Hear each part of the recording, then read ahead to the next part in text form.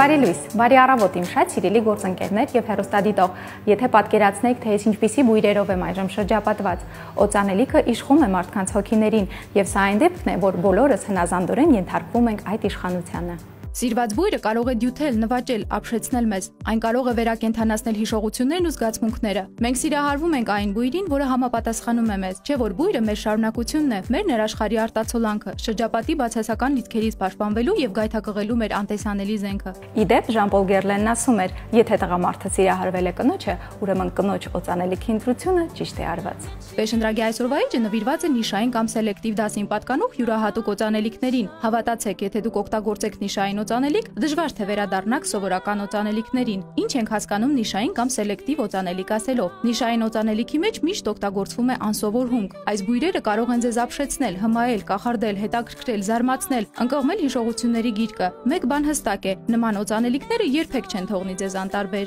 Նիշային կամ սելեկտիվ օծանելիքը Anahit парфюмерների կամ օծանելիք արտադրող տների ստեղծագործությունն է, որոնք ունեն հարուստ պատմություն, երկար տարիների փորձ, որտեղ արարում են մեր ժամանակի ամենազգայուն հոտառություն ունեցող մարդիկ։ Սա մի հետաքրքիր գործընթաց է, որտեղ պարֆյումերը չունի սահմաններ, նա կարող է երևակայել որքան ցանկանում է։ Չէ՞ որ օծանելիքի գեղեցիկ փունջ կազմելը իսկական արվեստ է։ Իսկ ես օծանելիք ստեղծողին համեմատում եմ գինեգործի հետ։ Ինչպես գինեգործն է ընտրում խաղողի տարատեսակ համերն ու բույրերը, այնպես էլ պարֆյումերը ընտրում է ամենատարբեր հումքերը։ Իդեպ որքան հազվագյուտ, այնքան ավելի հետաքրքիր եւ խառնելով իրար ստեղծում է բույր։ Նիշային օծանելիքները իրենց սնունդով Անգլիայից, Ֆրանսիայից եւ Իտալիայից են։ Հիշեցնեմ, որ մենք գտնվում ենք հյուսիսային պողոտայի Burmunq սրահում, որտեղ ներկայացված է սելեկտիվ եւ նիշային օծանելիքի էքսկլյուզիվ տեսականի։ Burmunq խանութ-սրահում դուք կգտնեք աշխարհահռչակ այնպիսի բրենդեր, ինչպիսիք են Alexander J, Simon Kosak, Serjov, Casamorati, Ramon Molzivar, C&R, Nobilen եւ այլն։